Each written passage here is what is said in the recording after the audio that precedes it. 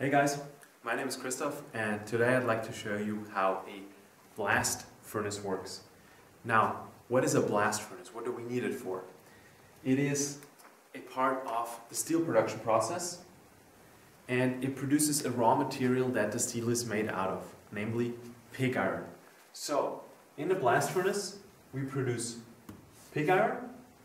The pig iron, which is basically raw iron, comes into the steel mill and from it steel is produced. I'll do another video on how exactly that works, but let's look at our raw material. This is a fairly crudely drawn picture of a blast furnace, but it will serve the purpose of letting you understand how it all works. Now, what do you all see here? We have a blast furnace, a top part where it is filled with the raw materials, and then I'll explain what comes into it, and this solid stage moves closer into this hot part here where everything is basically melted up, where the process happens. Later at the bottom it is tapped and it all comes out and it can be further processed. I said we have a solid stage, we also have a gas stage which rises up and is then sucked out of the oven here. But let's take it all slow. Okay, we have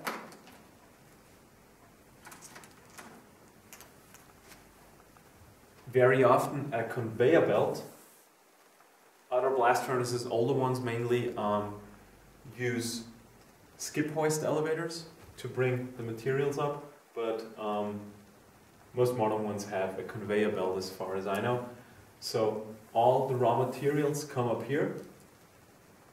What goes up there, what gets into the oven is, for one, coke. Coke is a product of coal, a distilled product with a lot of the impurities removed, and I'll tell you later on what we need it for. So all the coal, all the coke comes up this conveyor belt, gets in here and is evenly spread out by this rotating contraption here. With it, also all the ores come up, and ores, as you know, are minerals, are basically rocks that contain iron. So that's where we get the actual iron from, the ores. There are different ores. One of the most common ones and easily converted ones is hematite. It is a reddish ore, so I'll use red for it.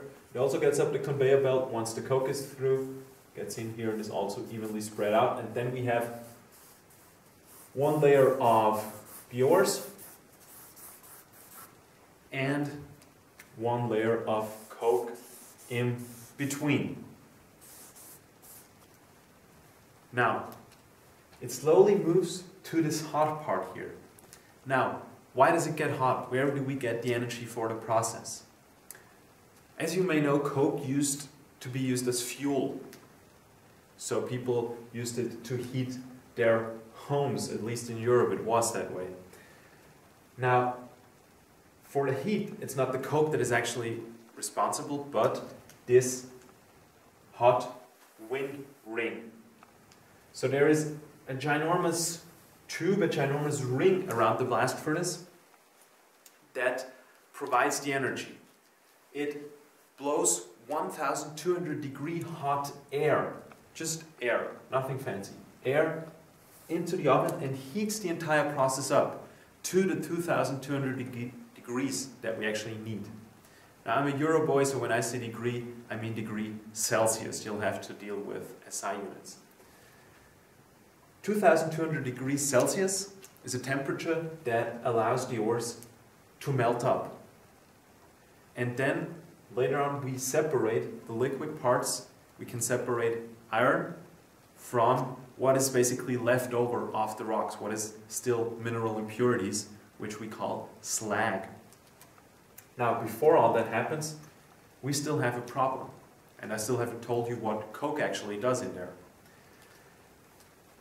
The coke is our reduction agent. Reduction as in the chemically opposite reaction to oxidization. Now, what is oxidized in there? Iron, in its natural occurring form, is not pure. It has in the natural world bonded with another element. Obviously, it's not a noble gas or anything, so it still wants to bond. And in the naturally occurring, it likes to bond with the air. That is why iron, if you leave it out for too long, it'll start to rust, because the iron wants to form a bond with air. And that has happened, obviously, in the ore. It is an oxide. The iron in the ore is an iron oxide, but we need chemically pure iron, and therefore we reduce it. We get the oxygen molecule that is bonded to the iron out of it to have chemically pure iron. How does that happen? As I said, the coke is the reduction agent. So at a certain stage, starting around, well, there are different parts, there are different reactions that happen to reduce it. Basically, whenever an oxygen atom is set free in the process from the iron oxide, it bonds to a carbon from the coke. That is why the coke is in there. It is the carbon in the coke is our reduction agent. So it bonds to a carbon, it then rises up as the carbon monoxide gas that it just formed. So carbon and oxide, there's always little bits rising up of the carbon monoxide gas, and it is being sucked out these vents. And most plants will use it later on to some degree for producing energy, for producing heat, or some even may have a caloric power plant, which means they convert the gas into electricity. Or at the very least, they can convert it into heat for a lot of the other steel production processes. So now we are in the hot part. We have the chemically pure iron. At this point, everything is molten up. It's just liquid. And if enough liquid material has accumulated down here, we can tap the blast furnace. That's what it's called, tapping. Now, you can imagine it, there are predefined tapping positions, predefined holes that are closed off with clay that hardens out and closes the oven off. But a giant industrial drill comes here. It's basically a suspended machine, and it just swivels over this hole and drills through so that all the hot materials can come out. So once it's tapped, the entire liquid stage comes out into this spout. We still have the problem that the chemically pure iron is still mixed up with what's over from the rocks, with the slag. And at this point, the entire rock, as I said, is liquid. Now we have the liquid iron and all the mineral residues from that rock, from the ore, that are still in there, and we need to separate them. And now that's actually not very fancy. It's a very simple mechanical process. There's a little wall in that spout, and it doesn't go all the way to the bottom of the spout.